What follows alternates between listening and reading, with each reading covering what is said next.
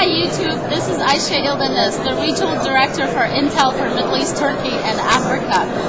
I think role models are extremely important. We as Intel try to role model, particularly in the area of education.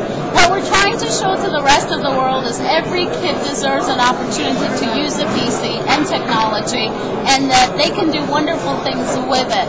This is why Intel is so dedicated to incorporating PC into the education space, and this is why we have trained over 600,000 teachers in this region alone to make sure that they actually train the students the 21st century skills, and they become role models for the students and their communities, and actually show that they're ahead of the game just like in the rest of the world.